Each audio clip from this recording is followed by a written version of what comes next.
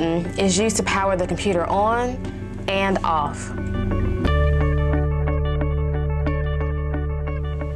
USB ports are used for plug-and-play devices such as webcams, MP3 players, flash drives, and more.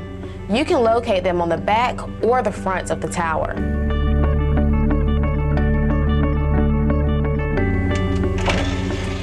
The DVD or CD drive, also known as an optical drive, allows us to play or burn a CD and install software.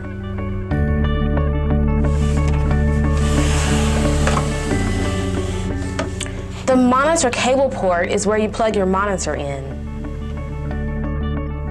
The serial port and the PS2 port are used to plug in devices such as a mouse or a keyboard. On newer computers, the serial port and PS2 ports have been replaced by USB connections.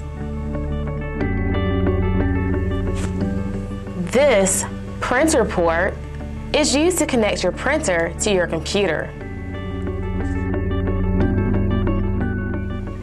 The Ethernet port allows your computer to communicate over a network.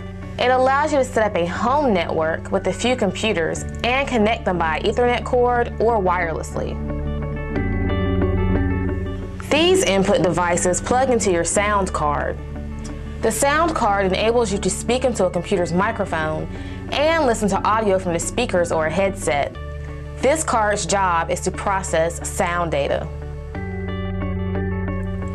These empty slots are where expansion cards are added to computers.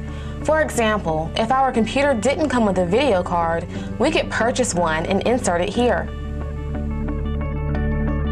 So what are all of the buttons, slots, and sockets used for?